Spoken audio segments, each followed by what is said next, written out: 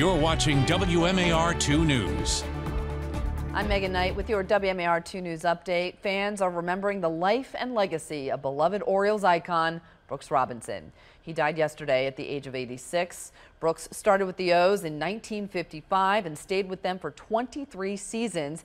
He helped get them to 2 World Series championships in 1966 and again in 1970. Brooks is in the Baseball Hall of Fame. He also won the Golden Glove Award 16 consecutive times. He was a good friend to Scott Garceau, working alongside the former WMAR 2 News sports director, broadcasting O's games for over a decade in the 1980s and 90s. You said sorry for your loss. I say sorry for Baltimore's loss, for baseball's loss, for the millions that Brooks touched, and he touched millions.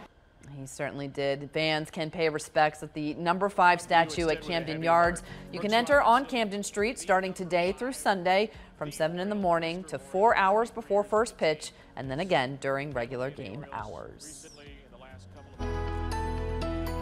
We're expecting to see a few more pokes of sunshine and temperatures back into the mid-60s and even upper 60s for a lot of us. So slightly warmer than what we saw yesterday. A lot of us will be feeling that warmth even into parts of the later hours of the evening. But then it starts to cool back down as we have still that east-northeast flow, bringing in some of that cooler, damp air. Temperatures do get to about mid-50s with partly cloudy skies, so we are going to still need that sweatshirt to start off our Thursday. Megan? All right, Caesar, thank you so much, and stay with WMAR2news.com for updates to stories throughout the day. And for your news and weather while you're out and about, you can always download our app. Thanks for watching. I'm Megan Knight.